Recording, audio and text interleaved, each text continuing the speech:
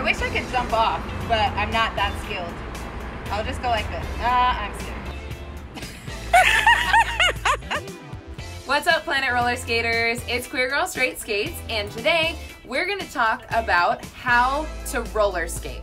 So I'm bringing in my friend Peach, and she just got her roller skates today, and I'm going to teach her how to roller skate, just the very basics. So why don't you come along with us? I'm scared. I'm a little nervous about getting hurt. Peach, you ready? I'm ready. Let's go. Let's go. First things first, we have to figure out if we have all the gear we need. So, gear check. Helmet. Check. Knee pads. Oh yeah, check. Wrist pads. Check. They're also called wrist guards. Wrist guards. Check. If you want them, elbow pads. She doesn't want them. I'm not so today. We're not going to do that. Do we have our skates? Skates. Check. Now that we have our gear on, the next thing we need to learn how to do is stand up. So I'm going to teach you one very easy way to stand up. So I want you to get on both of your knees, and then I want you to put one foot, whichever one you're most comfortable with, in front of you. For me, it's my right foot. So once my right foot is planted in front of me, my left foot is still on my knees, then I'm going to use my hands and put pressure on my knee that's in front of me. And then on the back foot, I'm going to go up on my toe stop, and I'm going to use my toe stop to push down on it and use it to help me stand up. Okay, so the first thing to know before you start trying to roll is you need to have a strategy for what to do when you start to feel all wobbly and off of your feet. So the thing you should think about doing is you want to think about reaching your hands out and smishing down as if you're sitting in a chair. Anytime that you feel like off of your balance, just smush down and go super skater. And you look like a super skater because you look like a superhero. And you're a skater. I'm likely going to be off balance a lot, so super skater. Super skater. Skating is different than walking, right? So if I start trying to just walk, I'm not skating. Like, this is not skating. And honestly, you'll probably fall over and not be effective if you just try and do this. So that's the first thing not to do. The second thing, what not to do, is you don't want to just be kicking up your feet. Like, you don't want to just go like this. Like, that's not going to get you anywhere. Like, if I'm kicking up my feet, I'm not moving. Like, I'm just here, looking like a crazy person. Super skater. So, what you're going to want to do is you're going to want to first practice balancing from one foot to the next foot. So balance one foot and the next foot. Even if it's just for like a half a second, because that's all you're gonna kind of need when you're skating. The number one most important thing you possibly can remember to do is to bend your knees. So the reason why we bend our knees is the more bent our knees are, the more we're able to catch ourselves if we're falling. And also, if I'm down here and I do fall, I'm closer to the ground. So it didn't hurt as bad. One, because I'm wearing all my gear, and two, because I have less space to fall. But if I'm all the way up here and I'm standing up straight and I fall, I'm like, oh no, I just fell. But if I'm down here, it's better. Got it. Got it? Yes. So bent knees, shifting weight, not walking. Yes. Now that we know what not to do, let's talk about how to stride. Striding is the basics of actually roller skating. So the first thing you're going to do is you're going to put your feet into penguin position. Penguin position is when your toes are pointed outward. Now you don't have to do anything crazy and go completely all the way out to the side or anything like that, just in a comfortable outward position. Once you're in that position, you're going to bend your knees, and then you're going to transfer the weight to one of your feet, and then you are going to straighten up. and then you'll transfer the weight to the other foot and stretch out. If you notice, if you have your feet and your toes facing forward, you're not going to successfully stride. So you have to make sure that your toes are facing outward a little bit, because it's that's going to help you to really propel and make the movements forward. And that's how you stride. The bend in your knees is very important because the bend is what's giving you the propulsion forward. When you're bending your knees, if you don't bend them completely, when you straighten up, you're really not going to go anywhere. So you're bending your knees and transferring your weight, and that's pushing you a little bit, but then it's the straightening up and pushing off with your back foot that's really going to move you forward. So you're bending your knees, transferring your weight onto one leg or the other, and then straightening up, and that gives more of a propulsion forward from the back foot and from your whole body.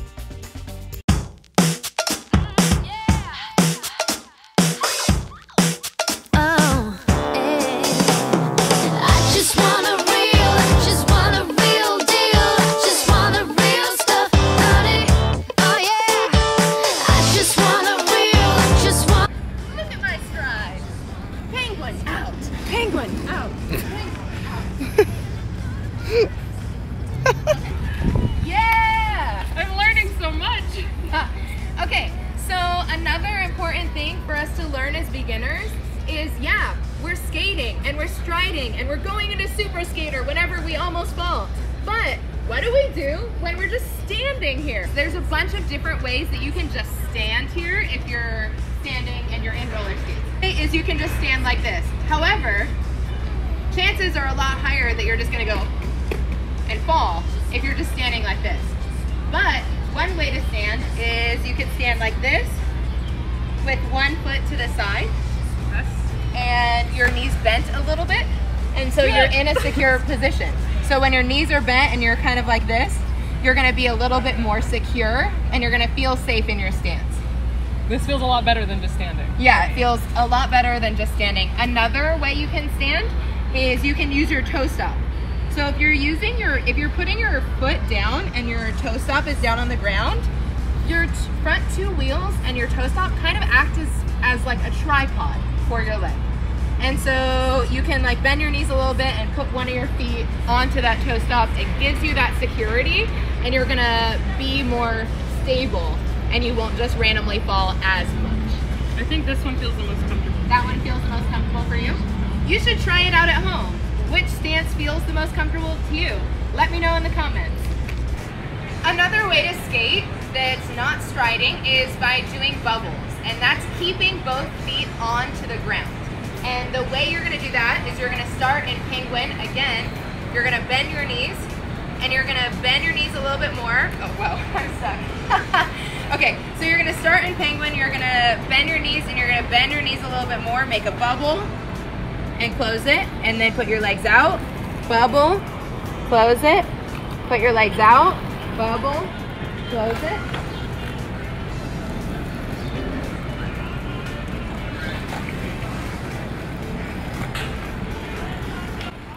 So if you want to do something other than striding, that's another option for learning how to skate. If you don't feel comfortable picking one leg up at a time yet, you can start by practicing your bubbles, and then you can move on to striding. I start in penguin. How much should my knees be bent when I bubble? So your knees will bend more as you bubble. So when you're first beginning your bubble, it's just like a little bit of bend. And then when you go in, you're bubbling. What is up with me and bubbles today? When you first begin your bubble, you're gonna want your knees bent a little bit, and then you're gonna bend more going into the bubble, and then you're straightening. When you're doing bubbles, it's important that you sit down into it. So the power for the bubbles is coming from the inside of your thighs and your butt. So when you're doing your bubbles, you want to tighten your butt and like really hanker down on those thighs, because that's going to be what's going to give you the power. Like if I was just to stand kind of straight and not really pay attention to my body, I could do like this, but I'm not really doing anything. But if I am if I am going down into it, I have more power. And I can even go really fast.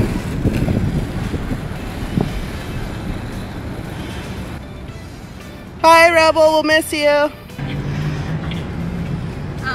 Okay, so penguin. So let's try the bubble. Okay, so knees, bend, penguin. And then in, and then out. Yeah, you see how when you bend your knees, you're able to push yourself out a little bit more? Oh, I get it. The more you bend your knees, that's what's going to propel you into the actual bubble forming. I'm doing it. I'm bubbling. Bubbles that don't pop, courtesy of roller skates. So when you are skating, you want to make sure that you have all the different parts of your body in check. So let's go through each of the parts of our body and make sure that we know what we should be doing with each one while we are skating. First off, your head. Your head should always be up. You shouldn't be looking at your skates or looking at the ground underneath you. The reason why you should be looking forward and having your head up is because your body will go the direction that your face and your head is pointing. So if I'm looking down, I'm probably going to fall. But if I'm looking forward, I'm going to end up skating straight ahead. With your shoulders, we have a tendency when we're nervous and when we're freaked out, we're learning something, to go like this and a hunch up, but we need to relax our shoulders. So put those shoulders down.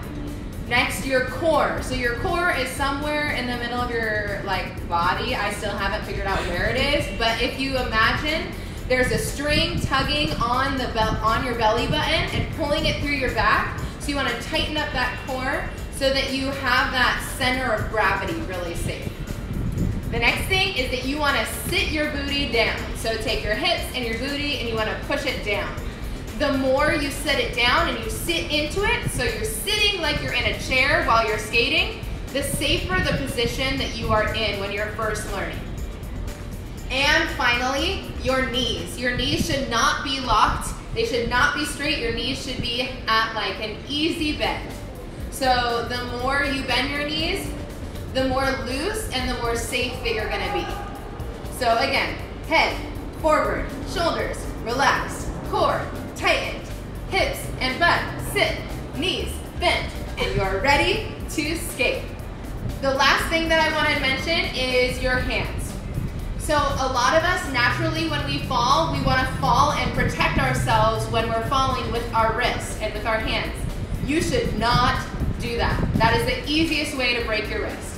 So what I like to do is I want to have us put our hands in front of us and even imagine that we're carrying a bowl of goldfish and you love your goldfish and so you don't want your goldfish to fall on the ground.